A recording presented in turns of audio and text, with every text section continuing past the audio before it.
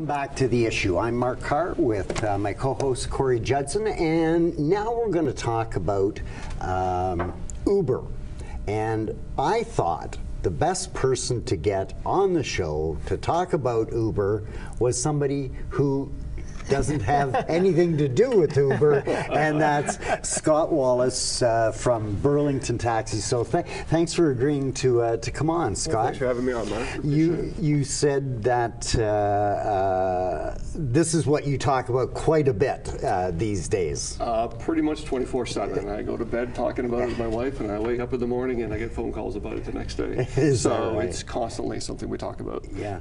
Well, tell us, how has Uber affected your business?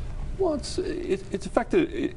It's the same trend everywhere since they started in 2009, I believe, in San Francisco. So every city you'll find the same thing happens. They start taking some night business away, weekend night business, because a lot of it's some part-time, some full-time, but most of the people start working on the weekend nights, and that's when the busy times are. Yeah. Right. So especially Friday and Saturday nights, they really take a lot of that business away. So they've on the weekend nights they take about 35% of our business now. Wow. And during the week, 10% during the weeknights and very little during the daytime.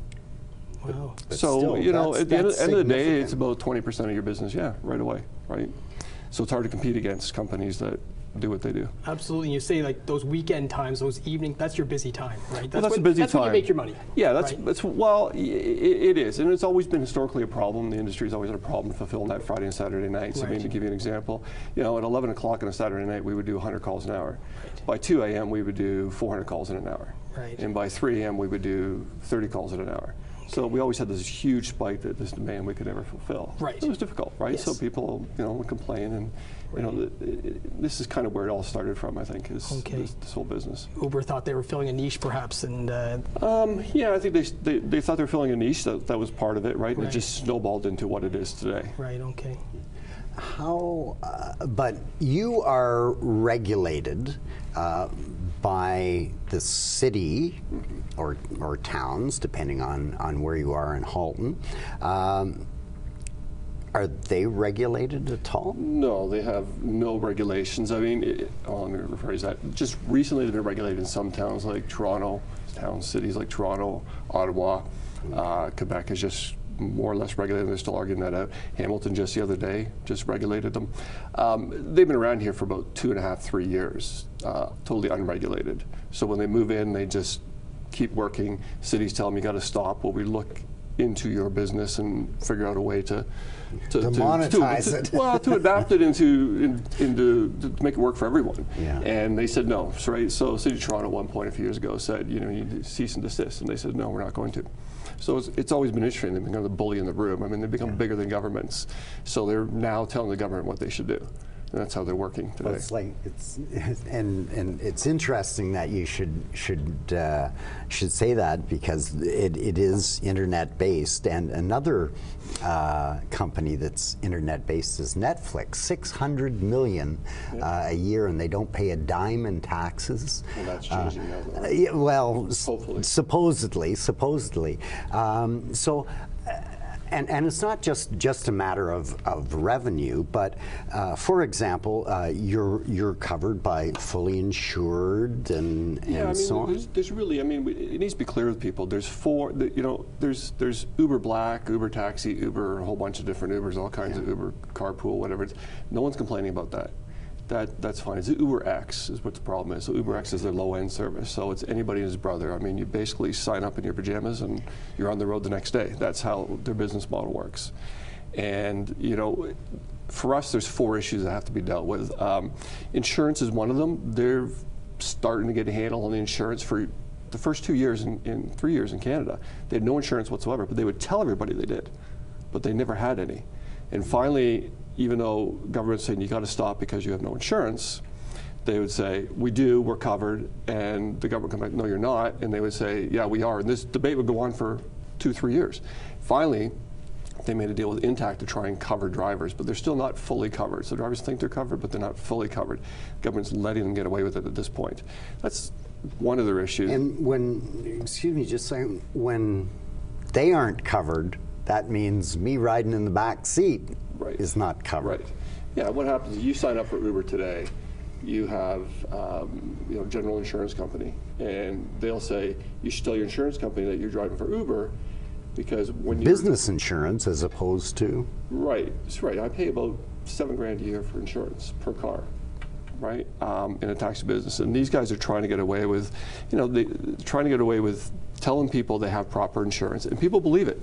They're relying on naive drivers to go out there and, and put everything at risk. Put their house at risk, put their car at risk.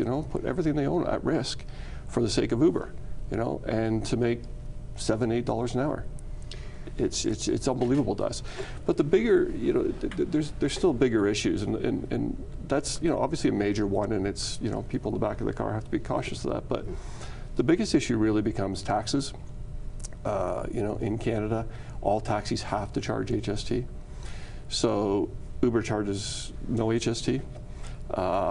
And just like Netflix, they continue to get away with it. They say we're a technology company, it's up to our drivers, but the drivers can't collect it because they don't collect any cash. It's all done by credit card, so the driver has no control of the money. Right? Well, it's interesting that you should bring that up, because we've got a caller on the line who wants to talk about that specifically. So, caller, are you there? Linda? Hello. Hello, Linda. Hi. Thanks for placing the call. And your question is what? My question is, why does Uber not charge HST? Why doesn't Uber charge HST? Well, and that's the question we're all asking, right? Uber tries to claim that their drivers are independent contractors, so it's up to them to charge HST. It's a gray area. It's not really, they're not really independent contractors, because Uber controls, whether they can fire and hire them. They control the wage or the amount of money that's charged. So the driver has no control over that. And with taxis, we have to charge HST. We have no choice. So Uber's getting away with playing in a gray area that's everybody knows is not right. Very similar to what Netflix has been doing. Basically coming here and renting movies, making money off taxpayers of Canada, and taking all that money and not putting back it in the economy. And that's it's one of the bigger problems that we have. Like 28 cents of every dollar I make goes to paying taxes. So we're at the state now. We've been asking our MPs, our MPPs, and the governments, across Canada to say, listen, they have to do something about this. We can't continue to pay taxes and compete. We all talk about a level playing field, and everybody says, oh, you guys are just complaining because you have competition. It's not about competition. We're happy to have the competition, but they've got to pay their fair share of taxes, or we don't. So recently, we've had our accountants and lawyers, everybody looking at it. So now we have to go. Really what's happening here is the government of Canada is telling us that you have to go to a non-tax paying type business, which is crazy. I mean, I pay millions of dollars in taxes every year, but in order to compete, I have to do what they do. Because you can't get them to pay taxes. Right. So we have no choice but to go and say, it's back to the gray economy almost back in the 70s, right? So it's the same kind of concept. And so they're saying, you can't charge, you have to charge HST, and we're saying, well, you rather have to make them pay, or we're not going to pay. So what's happening now is companies will start going like an Uber, and they'll just say, okay, well, we're going to make up our rates, we're going to have surcharges, we're going to have to do all these different things that Uber does, right, and not pay the taxes, which we've been very open about and saying, that's not right. But for me to start continue to lose business when everyone else is, they're out there paying 28 cents less than I am for every dollar of income, it's crazy. So, go ahead, So Corey. if I could play devil's advocate here just for a moment here. So I get the fairness piece, right? There's no question. There's a lot of regulation of the taxi industry that drives your costs up, that makes it very difficult to compete with Uber. That's not facing those same costs. At the same time, when you talk to other young people, right? And generally, like they use Uber, they pick up their phone. It's easier. It's maybe a hip, a cool thing.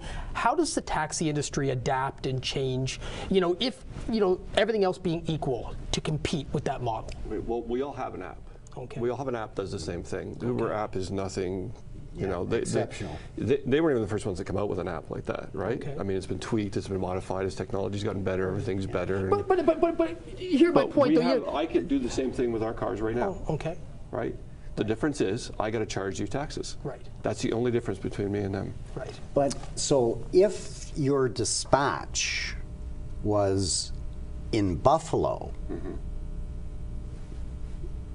That's exactly what the game is going to be, right? So now it's going to the cloud. Everything's going to be in the cloud now, right? So the cloud is hosted, and you can go online and you can do why does Uber not pay taxes, and they'll give you the whole shell game, right? Like every corporation does, right?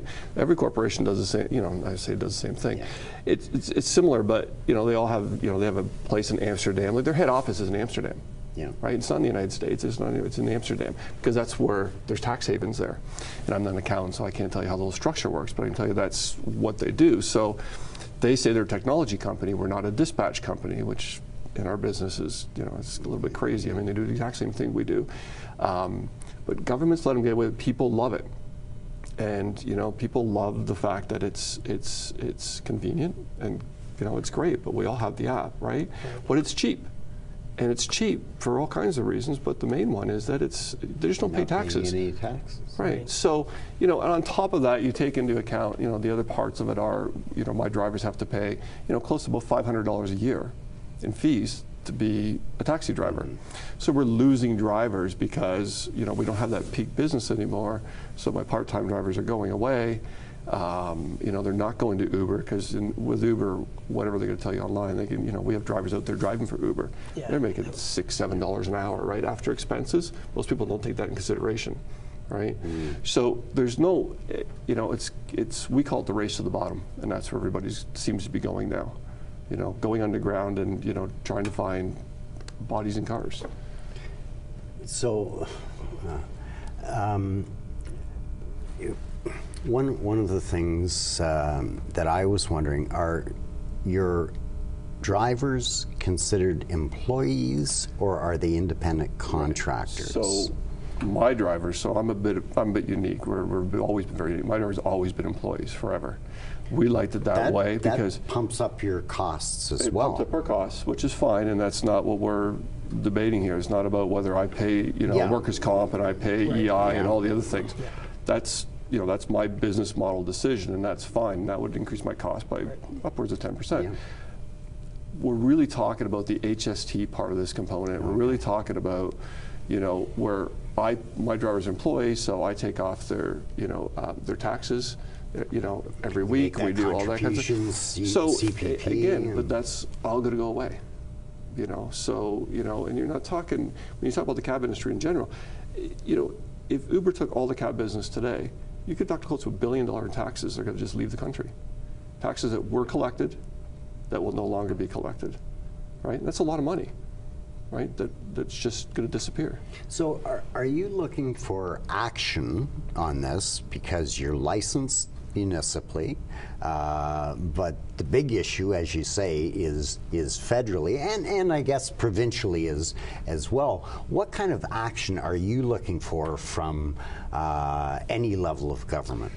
Well, from the federal and the provincial governments, we're looking for them to start being like every other company in Canada. Pay your fair share, charge HST and pay for it. How do you get them to pay?